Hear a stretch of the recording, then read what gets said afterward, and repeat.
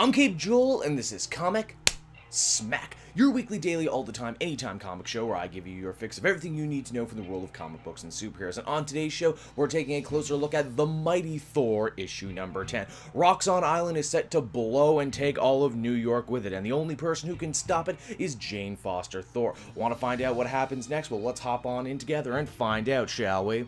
Alright, so interestingly enough, this issue opens up with us heading off to the realm of the Light Elves. We haven't seen these guys in a bit ever since they got conquered by Malekith. Sir Ivory Honeyshot, which has to be one of the greatest elves names ever written ever, one of the members of Thor's League of Realms, is leading a one-man guerrilla war against the Dark Elves. Through torture, he finds out that his queen's mind has been bewitched by the Enchantress. He plans to rescue her with the help of the other members of the League of Nations, and so he hopes that a message will be carried to Thor. That's going to be a problem though, because the Thor he knew is gone. And the current Jane Foster Thor has more than enough of her own problems to deal with right now. Roxxxon Island is on a collision course with New York City, and it's going to blow everything sky high. The only person who can stop all this is the Minotaur Dario Agger, and his own people are already working on trying to rescue him as well. Roxxxon has pulled out their elite guard. You'll remember these guys from back in that little two-shot issue, wherein about the Viking who drank the dragon blood and got berserker power. Yeah, that's what these guys can do. And honestly, they're going to need every dirty trick they can muster, because the villains are fighting other villains in the form of Silver Samurai and Exterminatrix, who want to rob Agger's vault and ruin him before they kill him. This means our two heroes, Thor and Roz Solomon, end up walking into a giant villain cluster fight that they're going to have to navigate. One of the cooler fights in this issue actually takes place between the two people who don't have superpowers. Roz and Exterminatrix get into a whole cover-based firefight, which is made all the more interesting by the fact that Exterminatrix is shooting gold bullets. Man, you know you're a supervillain when you can literally burn money by shooting golden bullets. Geez, you'd be begging to get shot by at least one so you could pay off your student loans. Surprisingly, it's S.H.I.E.L.D. who actually ends up coming to the rescue here, mopping up the Roxxxon and Exterminatrix foot soldiers. However, they're not really here to save the day. They're here for Jane Foster Thor. You see, the two agents who have been dogging Jane throughout this entire arc found her phone back on Asgardia, and inside it some text messages between her and Sam Wilson, Captain America, and because of that, they believe they finally have undeniable proof of her identity. Of course, all of this is going to have to wait. Dario Agger manages to slip his bonds and Minotaur out, taking out Silver Samurai before eventually finding himself in the crosshair of the Exterminatrix. And shockingly, she is not a very good loser. She does have one last card up her sleeve though, and that is a bullet made from the blood of her deceased father, Midas, which will turn anything it touches to pure gold. So yeah, it basically doesn't matter if you're a god or a monster, this bullet will kill you dead. Then again, that still doesn't stop Thor from doing the heroic thing and grabbing the bullet out of midair. Dario is safe, which means New York won't be blowing up anytime soon. Unfortunately, Thor just made a really horrible mistake, and now her entire body is slowly turning to gold. She's going to need a medical miracle. She's going to need a doctor of amazing skill. She's going to need, well,